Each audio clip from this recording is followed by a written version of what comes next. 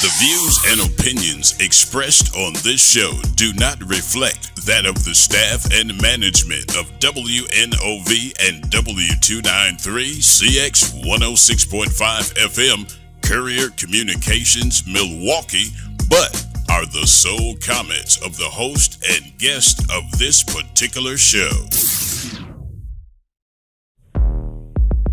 The views and opinions expressed in this program do not reflect those of Wisconsin Voices. The views and opinions expressed by hosts and guests are their own, and their appearance on the program do not imply any endorsement or representation by Wisconsin Voices.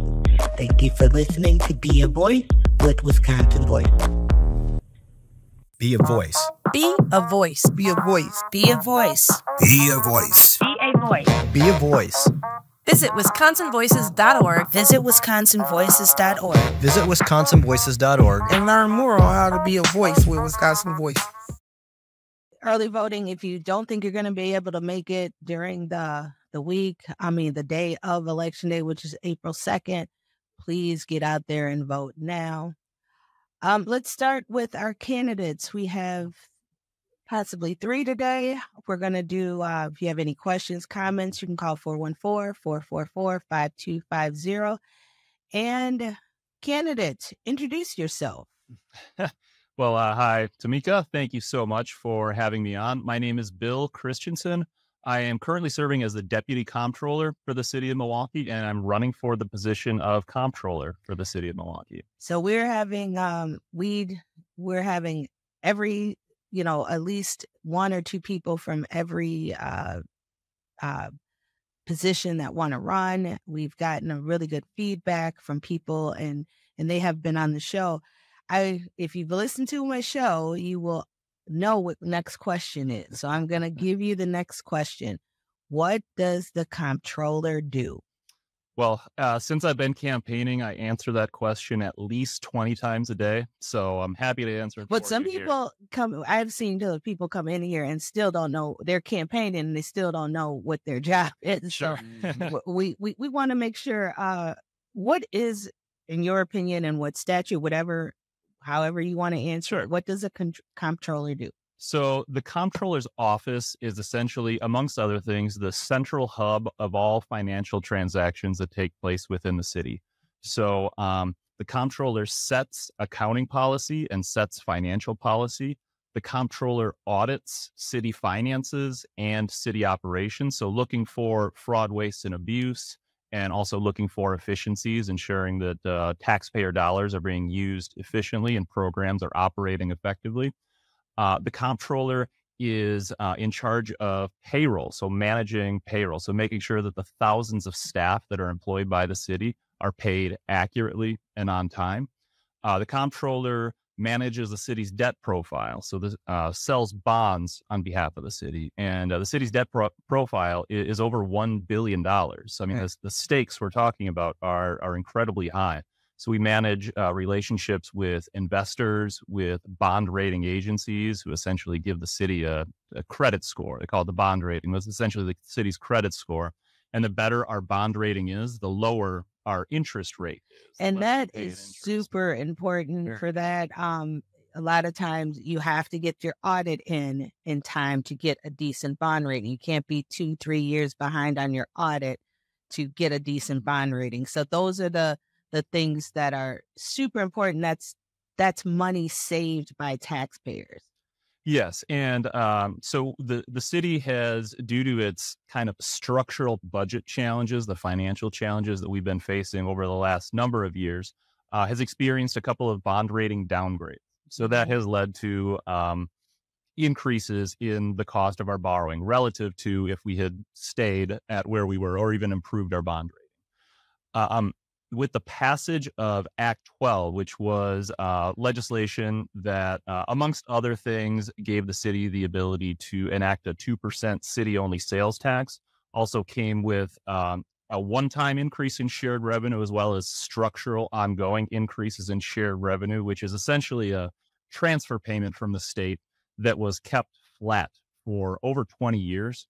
So I think that, and then the addressing the pension problem. So the city's pension problem, which had experienced some shortcomings, shortfalls in terms of our unfunded liability.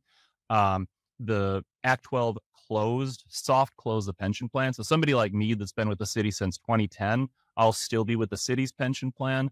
But somebody that starts with the city as of January 1st, 2024, they're on the state's plan. So those three things, the sales tax, shared revenue, and addressing the pension problem, that has at least stabilized our position in terms of our bond rating. And we've been taken off of negative outlook by the bond rating agencies. So we're not imminently facing another downgrade.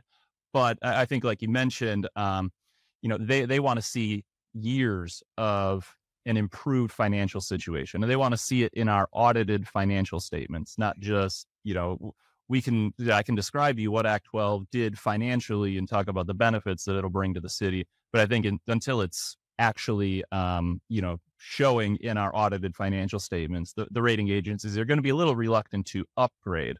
It has to be implemented. And even in your job, and let me be clear, the job of the comptroller is take those funds. Like, there was specific things that were supposed to be done with this 2% increase.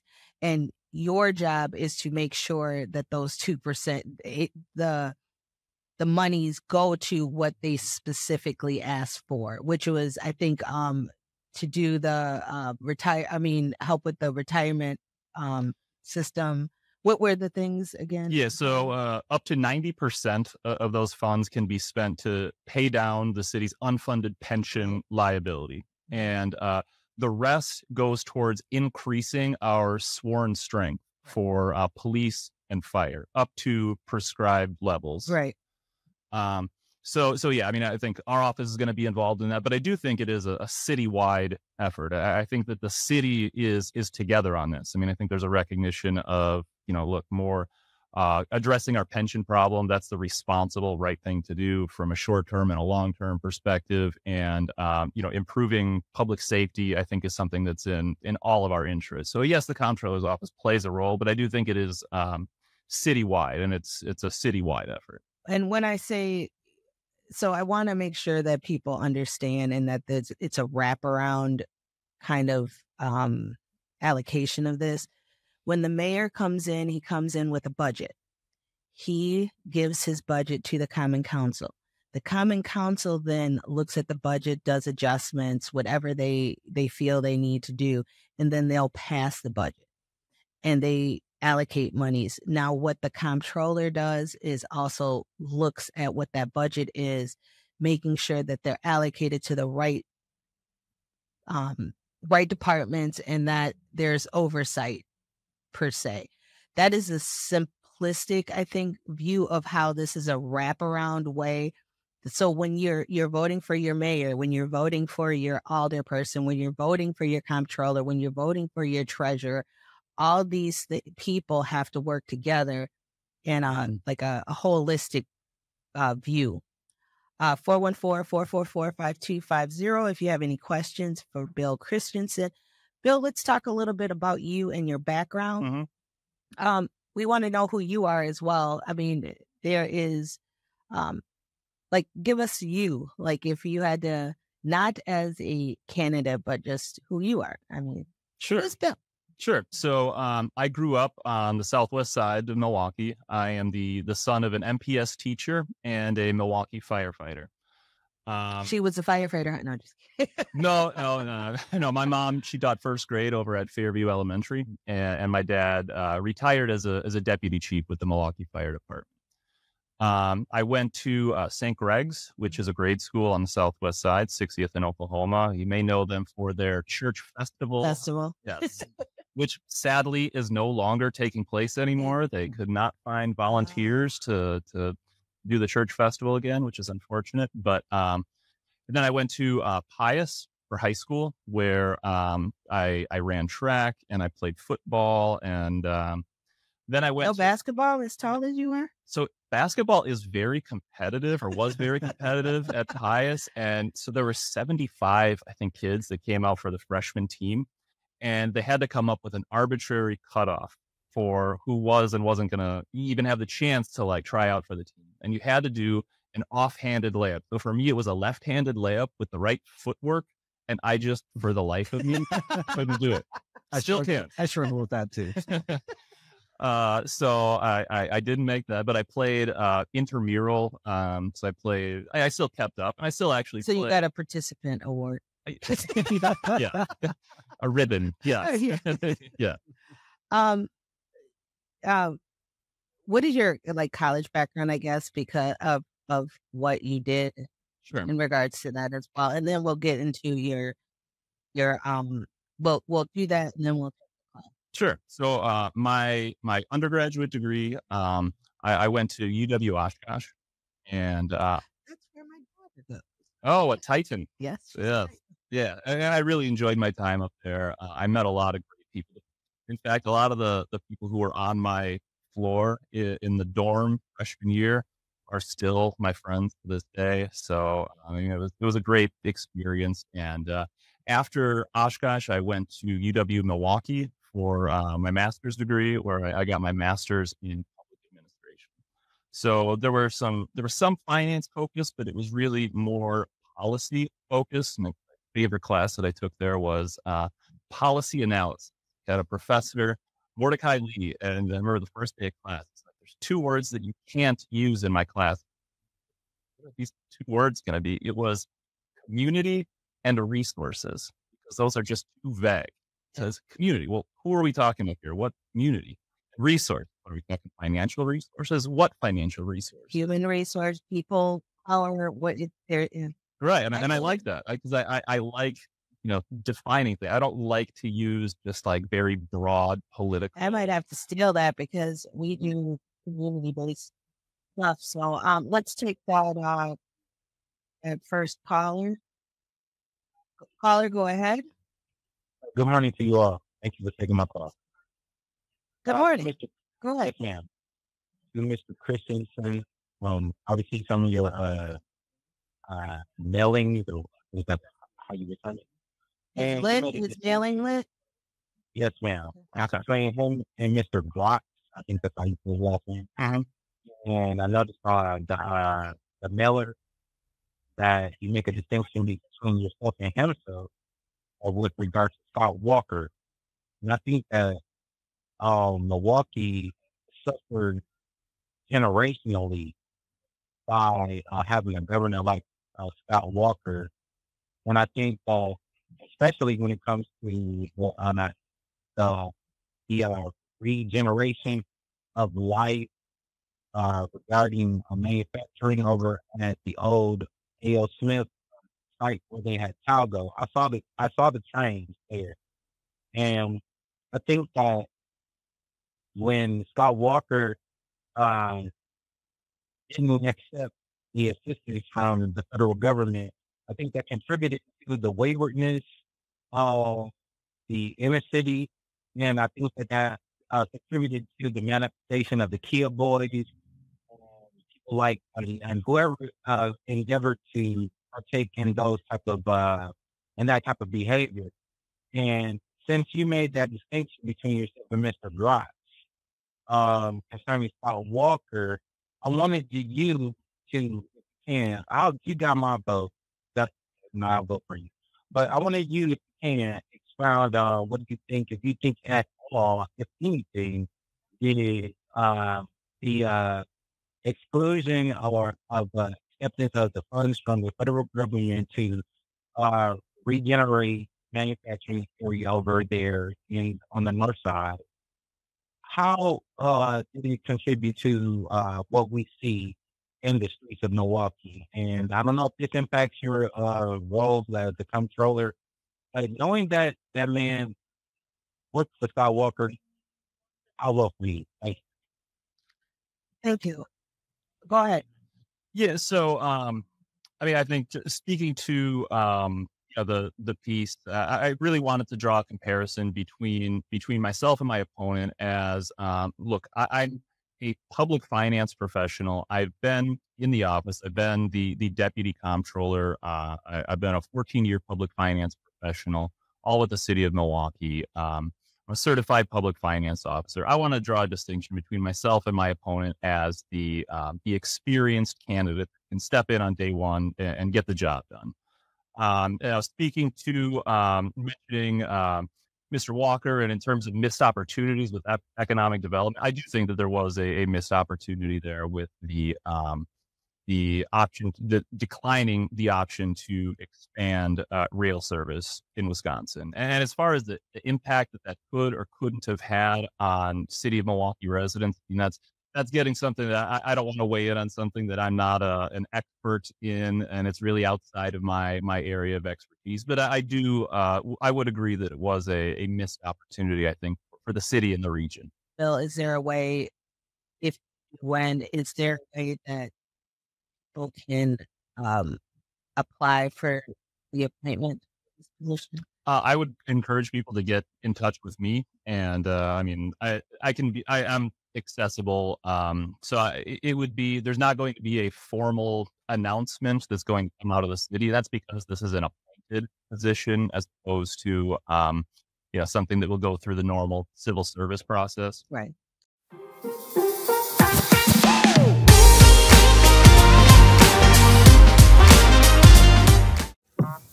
Catch Wisconsin Voices, Be a Voice Radio, every Monday, Tuesday, and Friday at 11 a.m.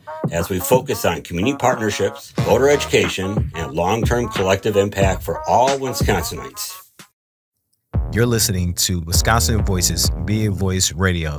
Follow us at BAWI Voice and learn more at wisconsinvoices.org. Wisconsin Voices 3 pillars: protecting democracy, teaching advocacy, building community. Say your first name again. Rayhainio. Well, Rayhainio. Rayhainio, yeah.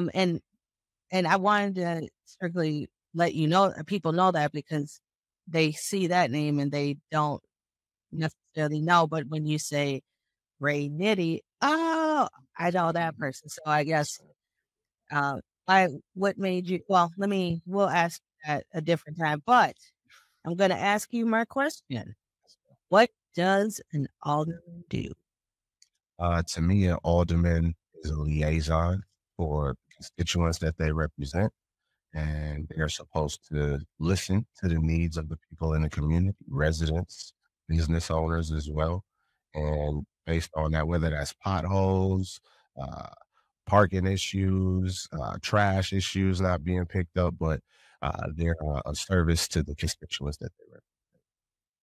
I think one of the what made you decide to run? I know you've been in the community. Well, let's go back to kind of tell them who you are. As we go through these, we know these names, or we know people and their name on the ballot, but kind of give a little bit about your background, your connection to Milwaukee. So Milwaukee was special to me because originally I was born and raised in St. Thomas, the U.S. Virgin Islands. And my mom was in an abusive relationship. One morning, I woke up and saw my dad, the knife to my mom's throat. And that was her breaking point, where she was like, hey, we're getting out of this situation. We're leaving the islands. We're going to go to Milwaukee. My sister was here with her husband. He was at MSOE. So that's how we ended up in Milwaukee. Milwaukee has always been like a safe haven for me, a place that accepted me as one of their own. I went to Riverside University High School. I also attended John Burroughs Middle School for 8th grade. And through Riverside, I met Reggie Moore and Charlene Moore of Urban Underground, where I credit them with finding my voice. A lot of young Black men and women as well have these traumatic experiences that they live through on a daily basis, but they don't ever have the outlet to discuss, talk about these traumatic experiences that they hold in so much. And, some of those effects were showing in high school. And I guess Reggie Moore and Charlotte Moore saw that. And I decided to go to Urban Underground, where I met Quabanonix and Muhib Dyer in the poetry writing session. And there was like, brother, whatever it is that you're dealing with, write it down. And Don't recite it if you're not comfortable reciting it, but let you writing it down be your therapy. And when you are comfortable with reciting some of these things that you have been dealing with, let that be your healing. Um, I also serve on the Bronzeville Advisory Committee. I was appointed by Alderwoman Malele Cox. I also sit on the Milwaukee County Arts Board. I was appointed by Marshelia Nicholson. And most people know me from the song Bow. It was phenomenal in the city. Milwaukee took that song all over the world, and I was able to travel the world because of that, performed for our troops overseas in Iraq, Afghanistan, Kuwait, bunch of other places. And now using my platform and influence to do something greater than myself and really help transform the city, shift the energy in the city. Reggie Moore told me, um, Ray, we're proud of you and everything that you're doing, but you can't change the room if you're not in the room.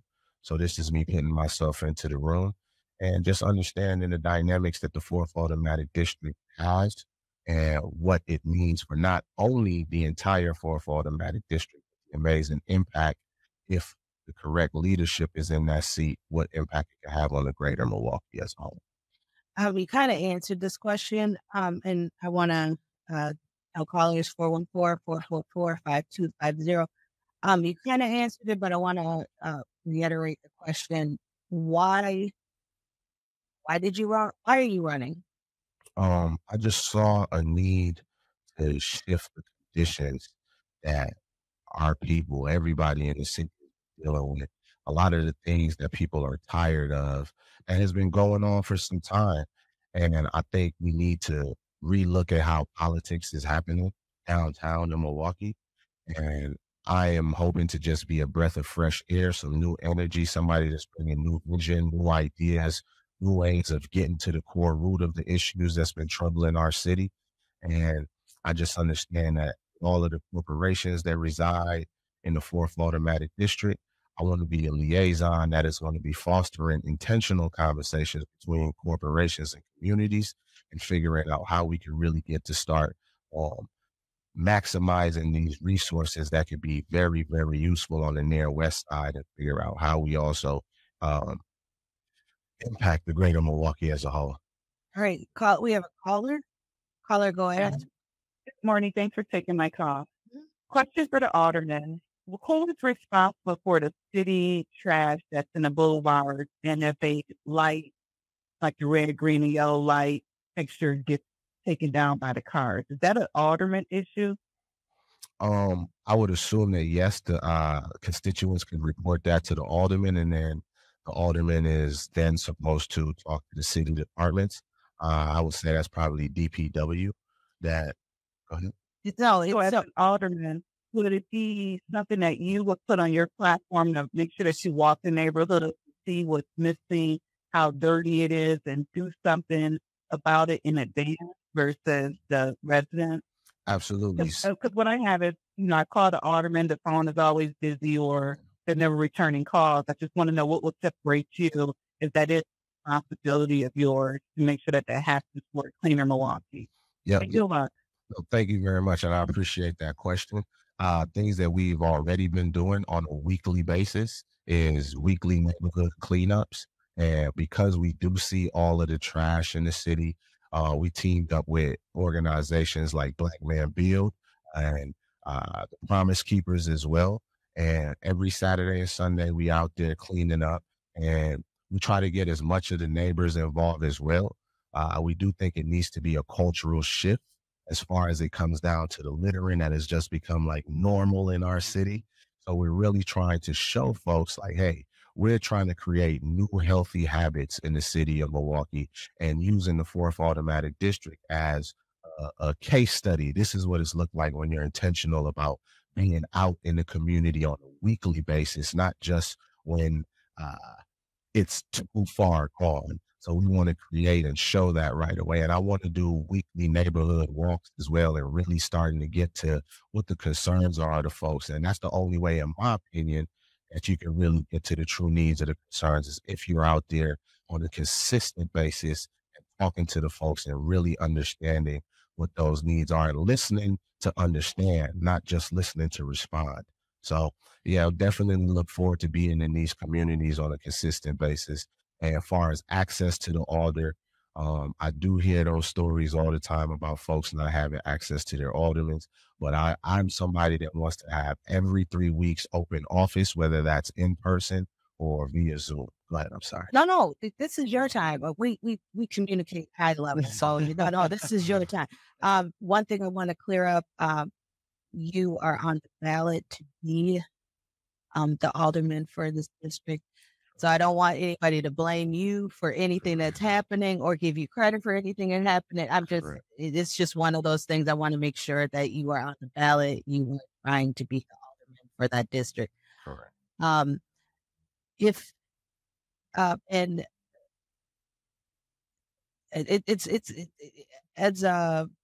there are so many different things that alder people do deal with. Licensing, and especially because it's a tier 1 city, which is different from other cities. And Milwaukee is the only tier 1 city. So their alder people are like, I look at it as they're almost like mini mayors. And so one of our other guests said it, and I think that's the best way to put it. It's like the mini mayors of our district, and they come together and then they collaborate on what's best for the city as a common council. But it is definitely a big feat that you are going at. Let's take our next caller. Go ahead, caller. Yes. Good morning again, Mr. Nate. Good morning. I normally don't do this, but Mr. Rayhainio. Yes, sir. Right? Yes, sir. Rayhainio Boynes. That's good. That was real good. That was real good. Appreciate that, sir. I can read somewhat. I'm some dumb, but I ain't some dumb.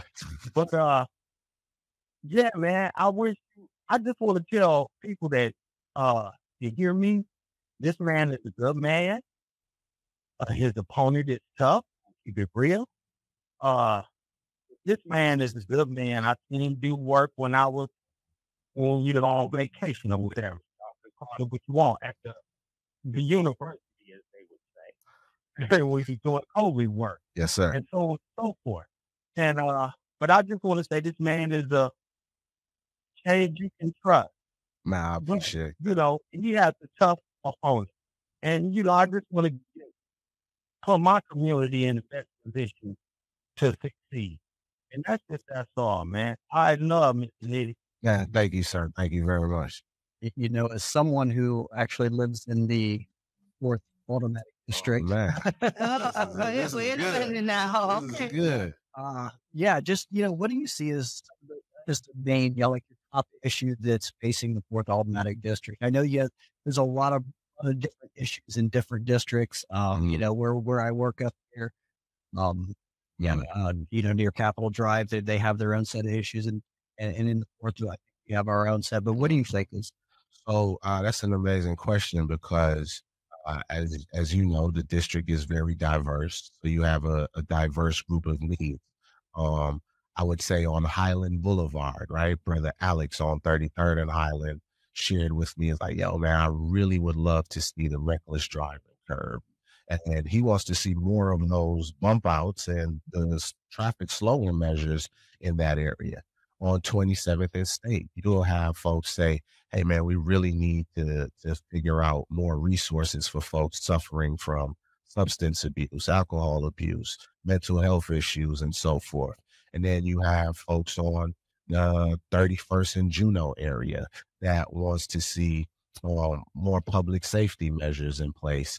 And then you also have folks on the Kilbourne and the McKinley area that wants to see things like more things for young people to do, more family-oriented things for them to be able to take advantage of. People want to see more restaurants that you could sit down and have a meal with your family. And I think what's important is to do an intense, in-depth analysis of what all of these different needs are, what all of these different asks are, and then see about what corporations are already in this district as well, and say, hey, how can we have some intentional conversations about getting to the bottom of some of these needs and concerns? So I would say it's a very, very diverse group of needs and concerns that folks would like to see. And I'm just trying to make sure I'm leaving no stone unturned and knocking on every door if possible. Sometimes everybody isn't home at the same time. So we just got to keep going back out there and then the trash as well. People do want to see the littering decreased. And as I state, they just really want to see more access to the leadership as well. And that's been something that has came up tremendously. Folks have said, like, the challenge to me, this is me being transparent with you all, folks have specifically said to me, how do I know if I support you that this wouldn't be the last time that I see you or hear from you or even be able to talk to you? So those are some of the major concerns that folks are having as well. And not only are the neighborhood concerns, but they're concerned that, if we support you, will you be around? Will we have access to you? And those are some of the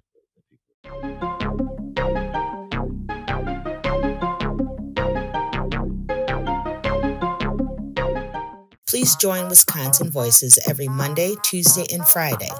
We will be focusing on community partnerships, voter education, and long-term collective impact for all Wisconsinites. You're listening to Wisconsin Voices Be a Voice Radio. Follow us at BAWI Voice and learn more at wisconsinvoices.org.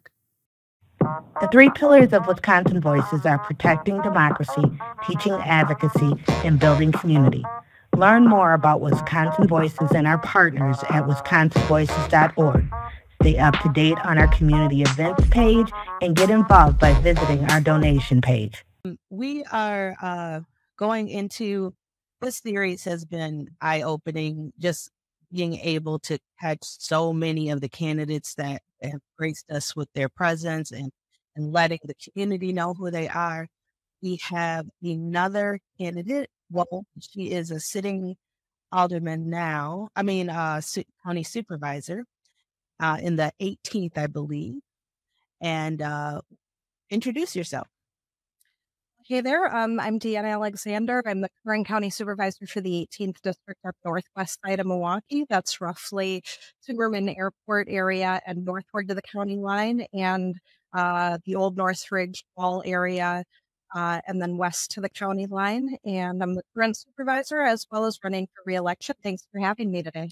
And thank you for having. We always ask, this is the first question we ask everybody. If they listen to our show, they know it. They know it's coming. If they don't know it's coming, they're not listening to our show. Right. What does a county supervisor do? Very good question. I get asked that a lot in the community. Even as out campaigning, a lot of people say, "I think I support you. I think I know you, but what does the job entail?" If we think about the different branches of government, your executive branch is basically the doers, like your president or your governor or your county executive. And then you have, of course, your judicial branch for the courts. You have your legislative branch. And when you think about it at the federal level, you've got Congress making laws. When you think about it at the state level, you've got state assemblymen and senators. They're making laws. At the county level, your legislative branch of government is your county board of supervisors. So the fast answer is we make policy, but we also serve as sort of voices for our constituents that may be having a concern about how county government is run. If something's going wrong, need a new policy, a new plan, a new direction, we get involved at that level as well. And on a side note, if you would like to know that, we are doing our Wisconsin Voice Civics 101 class. That is something that we do present in our Civics 101 class. We're doing it on Wednesday at Youthful Pathway from 6 to 8. Go on the website, click on it, sign up for it, and we give you all that information. We do a 2-hour kind of power session, which is exactly what you just talked about. So you have been super.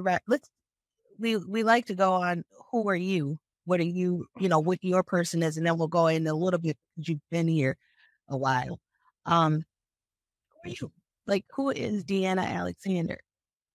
Well, thank you. Good question. I think we all continue to evolve over time, and I am no exception reaction to that. So before I fully dive into that, let me give a little bit of a timeline layout, if I may. Yeah, it's about who you are, where you come from, where you're from. This is your time to kind of introduce yourself. Awesome. Thank you. So, um, I have been county supervisor for about 10 of the last 12 years. I put it that way because I came into office in 2012. I left in 2020 to honor a term limit oath. So I was not supervisor for 2 years. And then I was reelected in 2022. And I think that some of the voters know me as is a little bit of a different person back then, because my outlook on politics has certainly changed over the years, and what is good for our county and how this should be done.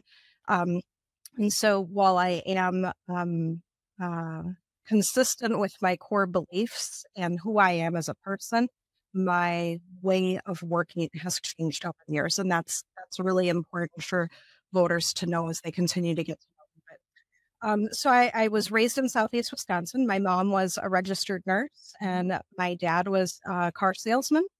When I was a kid, my dad got involved in drugs and was arrested for allegedly selling cocaine, and he went to prison. And so a big part of my childhood was spending every Saturday up at Waupun or whichever place they transferred to him to go with my mom to visit my dad in jail. Mm-hmm. I mention that as part of my upbringing because I think that there's a lot of people out there who have these types of issues in their family, have to deal with it. And sometimes when you're in that situation, you feel like the people in power or the people in positions can't relate. And I want people to know that I have had that life experience. So dealing with I'm sorry to interrupt, but dealing with the issues with the county jails and the different aspects of it, you feel like you bring not a personal, but you can look at it and see stakes for the families.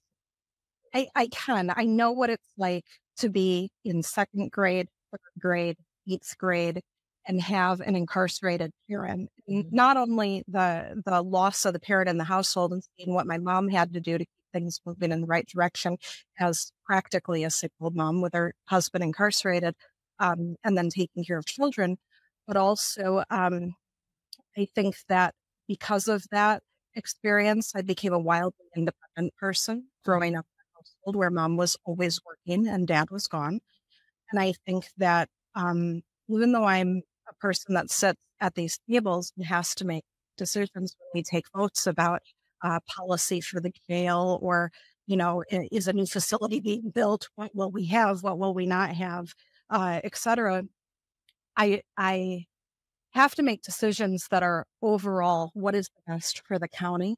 I represent the voice of the district to that question, but also I have that personal experience of I know what it's like to not know when is your loved one getting released or how come you've been waiting for 2 hours for a visitation or whatever the situation is. So I take a lot of that type of personal experience in my work with me and really just try to have a lot of perspective for where people are coming from and try to meet people where they're at. You served under 3 county supervisors then. County exec.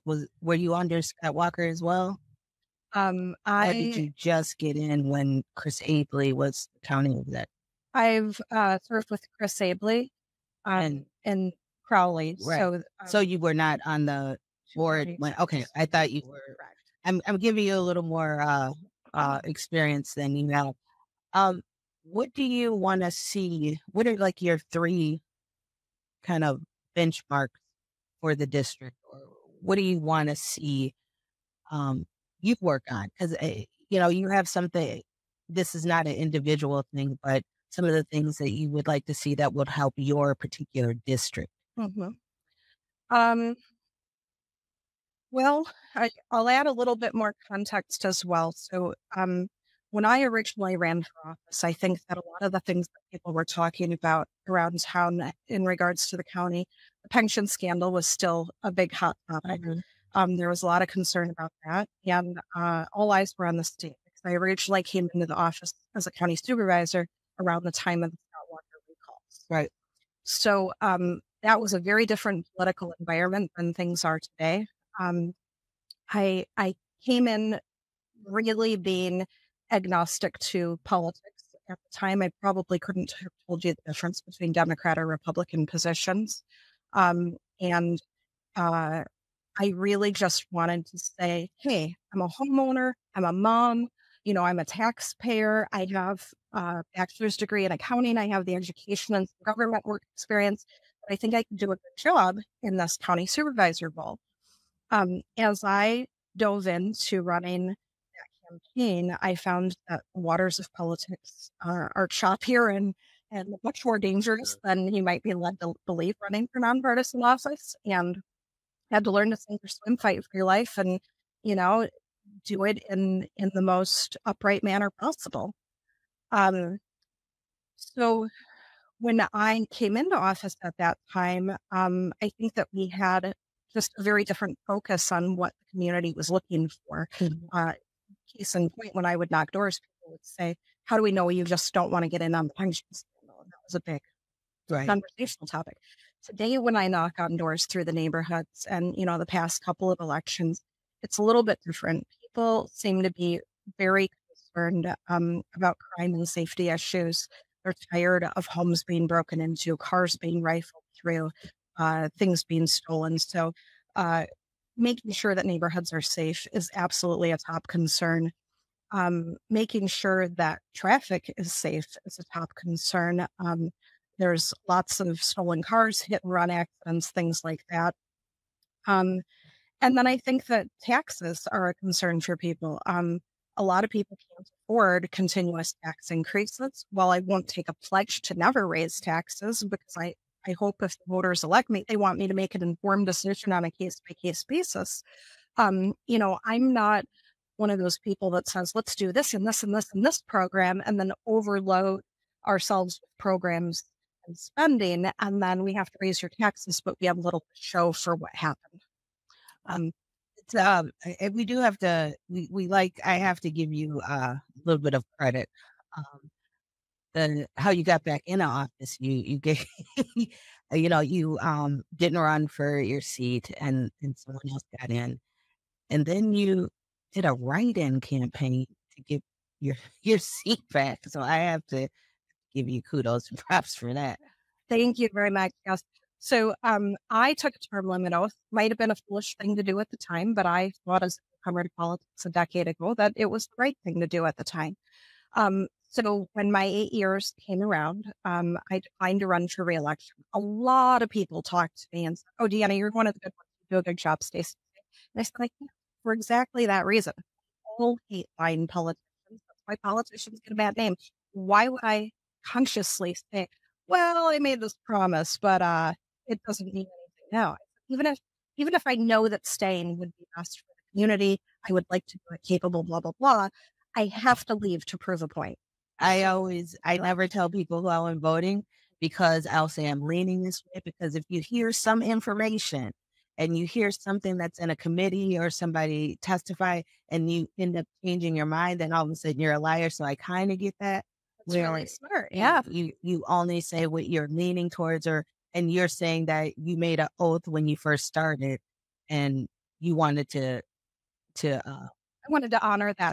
And even if people didn't know about the oath or didn't remember it, I thought it was important to show that I operate with integrity. If you call me out, you call me on the floor, chances are I'm going to defend myself or admit where there's error. And so that was a situation that I never, ever, ever wanted to be someone that could say, you promised this in writing to us, to the community. So I left. Mr. Russell Goodwin came into office at that time unopposed, was elected. He and I had a decent working relationship, and as the outgoing supervisor, I said, good luck to you. Congratulations. Do a rock star job. I'm here if you need me. If there's any way I can be of service, let me know. And the second part of my message to him was, I hope you do a great job. If you don't, and something changes, and it's not going the way that it should, I'll be back. Please don't make me do that. So fast forward 2 years later, I saw enough things going on or not going on that decided to see if the voters would have me back. And I let people know I have fulfilled the oath. Somebody else in the community came up. Would you like them to continue or shall I return? And ran a writing campaign. The voters asked me to come back. So we're at the end of that term now, and things have gone well. I think that the county is in different ways moving in the right direction. Sometimes it doesn't always feel that way, but we are moving in the right direction, and I'm glad to be back, and I hope the voters will consider me again to continue serving. We have a couple of minutes left. If anybody has a question, 414-444-5250. There is, I guess, as we talk about county, which is transit, which is parks, which is, I call them the quality of life issues. What is the one thing in your next term you would really like to work on? Not necessarily for your district, but in general, like something that you would really like to see happen. Thank you. I've worked on a lot of things over the years that I'll call the unsexy things. A lot of times I'm not the gal you see on the 6 o'clock news. I'm not always at the podium saying, look at the great thing I did or legislation I wrote, all that. That has its time and its place, but that's usually not my place. And I have one that is cooking in the kitchen right now that I'm going to be very happy to merge the working on things behind the scenes to make government work right with the public announcements if we can get there. But the quick overview is that it would not be just for my district, it would affect the whole county. I am in talks with the county executive and hoping to enter into talks with the state about taking the county's policy that there's no wrong door. Like if you call the county for assistance, we're supposed to be getting you to the right door, not just saying, sorry, that's not our department, or sorry, call them instead. How do we get you in the right door? I want to find a way to integrate a lot of these services so that families can have more of a one-stop shop, whether they're trying to get food share, or how do I get a zoo pass, or what do I do about my incarcerated family member that's not getting their medication or whatever. Something like the 211 or the city with the number for the city. Think a little bit like 211. Right. People can talk to a live person in the office and get further direct guidance from social work. Well, thank you.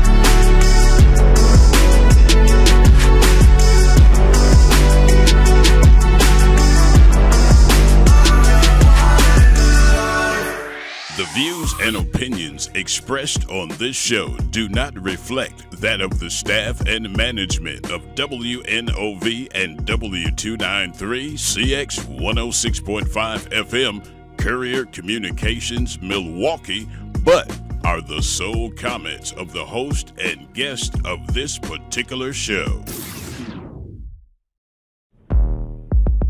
The views and opinions expressed in this program do not reflect those of Wisconsin Voices. The views and opinions expressed by hosts and guests are their own, and their appearance on the program do not imply any endorsement or representation by Wisconsin Voices.